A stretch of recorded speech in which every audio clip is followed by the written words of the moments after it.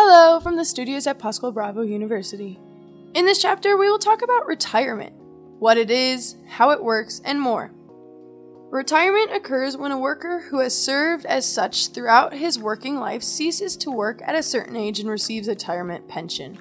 There are other workers who contribute to professional mutual societies, such as lawyers or notaries, or civil servants, mutual funds, or who will receive their retirement pension from these entities.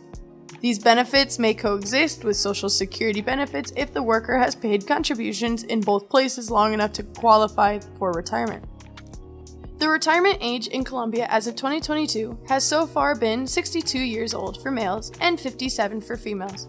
Most countries have a discussion regarding life expectancy and therefore the increase of age to retire. For instance, the concept of retirement in many ways is very cultural, but probably with many similarities. In the US, there are two major types of retirement plans. One called a 401k, and another where they hold shares for you in the stock market. There's also a third type called a pension, but this method has mainly gone extinct because it is not profitable for companies.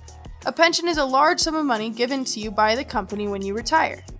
A 401k is when you put a percentage of your pay each month or each year into a savings account. Many times companies will also add a little bit of money into that account with each of your payments.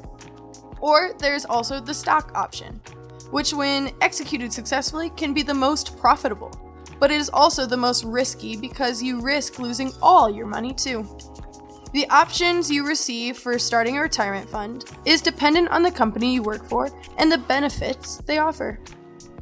Most all salary jobs will include some form of retirement plan in the contract.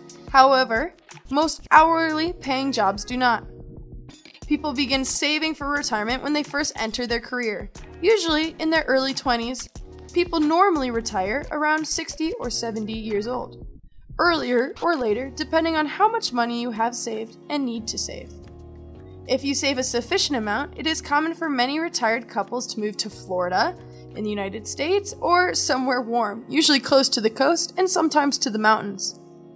Especially in the cold states of the United States, it can be very challenging to live while being old and frail. I'm Hannah. This has been a Pascual Bravo English documentary. Until next time, good luck with your English.